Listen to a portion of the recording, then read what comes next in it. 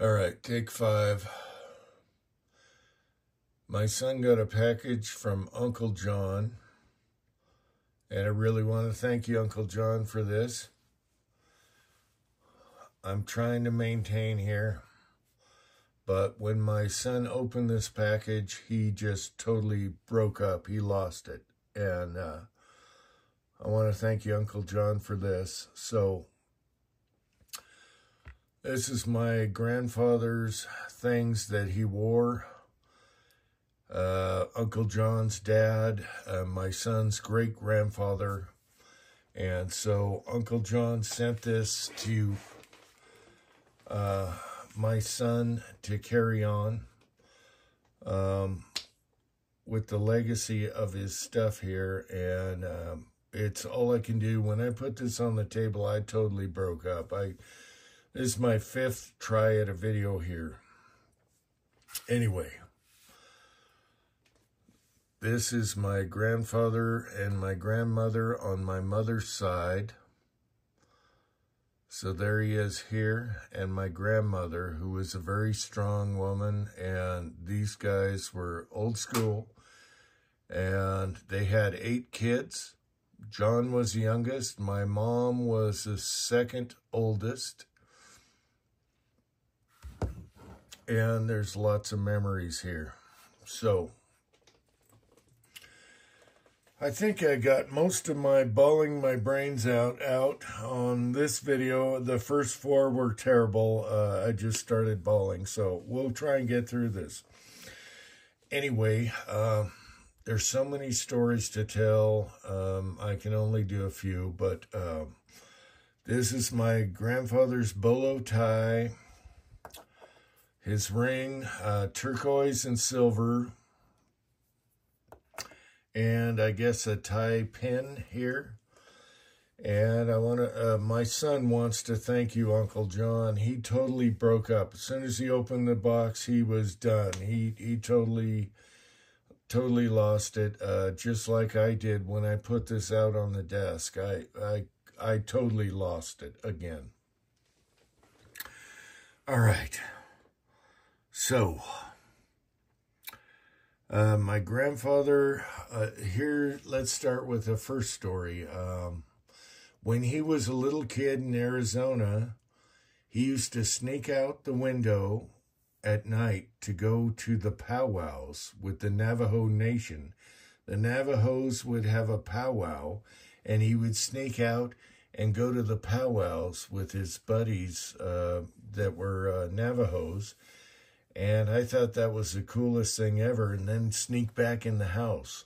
So that was his favorite thing to do as a kid. And thus the jewelry here, turquoise and silver. I'm pretty sure this is all Navajo stuff. So here is, what do you call these? The tie thing. Anyway. The real deal stuff. Now, Uncle John was asking me, you know, are you going to clean up the jewelry or whatever? And I'm not sure. I want my grandpa's fingerprints on there and everything. The ring has the most patina on it. Okay, this is all silver. But that one looks pretty dark. But I'll leave it up to the son whether we have this professionally cleaned or not. I prefer to have my grandpa's fingerprints and patina on there. I don't know. You tell me. But we're going to put this next to my daddy's watch in the safe, and my son can wear these on special occasions and then pass it off to somebody that's worthy when he's ready to croak. But I think Uncle John made a really good move sending it to my son, because he totally 100% appreciates this, and he totally broke up when he opened that package, John. And I was bawling my brains out when I put this out on the table here to try and do a video. It's my 5th take, and the first 4 didn't go good. All right, so my grandpa played the trumpet, and he was also a conductor at church for the band or whatever. And so he was a conductor, and he played the trumpet. And I think my oldest uncle has the actual trumpet, which would be awesome, you know, to see again. I've held it a few times. But my grandfather and grandmother on my mother's side were super cool. He drove Cadillacs, and Uncle John's going to have to correct me on this. I'm not sure. I haven't done research. But his last Cadillac that I remember, I think it was a 1967. It could have been a 64. It was gold. I remember driving in it. And even my mom had a pink Cadillac after that. Hers was 60, 61 with the big fins. But my grandfather always loved Cadillacs. And so did his Uncle John's uncles collected Cadillacs. So they were all Cadillac guys. All right, so he taught me a few words of Navajo. I only remember 2 because he taught me these words when I was a little kid. My last memory was really tough with my grandfather. There's so many good memories when I was young. My last memory was when he was in the hospital and he was dying, and I think he died within 48 hours of when I saw him last. And he was in a lot of pain. And I drove to that hospital. I think I was about 18 years old. And he didn't have his eyes open, and he was in a lot of pain, but he knew I was there, and he was squeezing my hand. My grandmother was there. And we talked, and whenever I said something, he would squeeze my hand. So I knew he knew what I was telling him. And then I just totally lost it. I totally lost it and started bawling my brains out. And he got upset and agitated, and he was moving around on the bed there because he didn't want me to suffer. You know, he didn't want me to be upset. And he's trying to tell me that, but he couldn't. His eyes were closed and everything, but he was squeezing my hand, and my grandmother said, "Okay, you're upsetting him now." He was moving around and getting agitated when I started bawling my brains out. And that's my last memory. And I drove home, I think it was 40 minutes, and I just bawled my brains out the whole time. And that's my last memory, which was terrible. But he knew I was there, and he knew I was upset, and he wanted to tell me, don't be upset, you know. This is how it goes. So that was brutal for me as a memory. But he was really cool. Both of them were really super cool. And when my parents got divorced, I think I was 4 or 5 years old, whatever. We stayed at their house for a while, and he had the coolest house ever. This house was so cool. It had push-button lights, so you press a button for on, press a button for off. The old school. And I think that house is worth millions now, but it was so cool. And he loved the tree in his front yard. He would trim this tree. It was a rare tree. It was very close to Seattle. So there's so many memories I could go by, but I can go through that house right now in my mind, having stayed there until we found a home. And my mom got remarried. And there's lots of cool stories with Uncle John while I was there. Anyway, I want to thank you, Uncle John.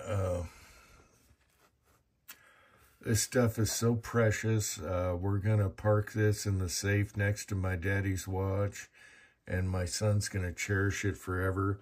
We might clean this up.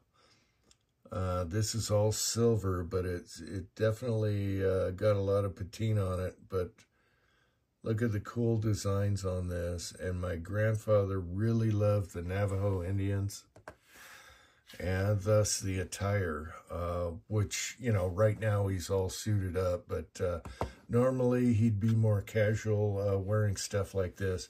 And my son could rock this stuff, wearing it on special occasions. So, I'm glad I got through this video, because the first 4 didn't go too good. It takes time, people. But this bolo tie is super cool. And we might, you know, put some treatment on the leather wrap, clean up this, leave that alone. I don't know. It's up to my son. And then when my son's ready to croak, he can pass it on to someone worthy that will appreciate this. What did I leave out? Uncle John, help me in the side if you can reply to all the stories and everything. There's so many. As a matter of fact, my logo, my first Uncle Jim logo, you see a little kid holding a Thompson machine gun at the Christmas tree. That was when I was living here with my grandfather. I was 4 or 5 years old. And I'm at his living room in the Christmas tree. I got a Thompson machine gun, and I got the very first blonde G.I. Joe. And that's why you see that logo. Actually, that logo is Uncle Jim 3 right now. And that was at his house, their house, and Uncle John's house, which was the coolest house ever. So here's to my grandfather and my grandmother. And this is in my reloading room. I just pulled it off the shelf right now. They're right there when I'm reloading. And I guess that's it. So this kind of thing is very important to me and my son and other people, and we carry on and keep our traditions and our keepsakes. One more, well, there's tons of stories. I remember his dining room. He had this huge oak table because they had 8 kids, and then we had grandkids. He loved his grandkids, by the way. He loved us so much. And we'd have these huge dinners. My grandmother was such a good cook. We'd have these huge dinners on this huge table. And below the table was this carpet made of patches of different colors. And he sewed it all together. And it was the coolest carpet you've ever seen. There's so many memories. And that was the neatest. And it had these sliding pocket, like oak doors, huge, heavy doors that would shut. It was amazing house. And it was amazing memories. My grandmother cooked so good. And he loved it so much.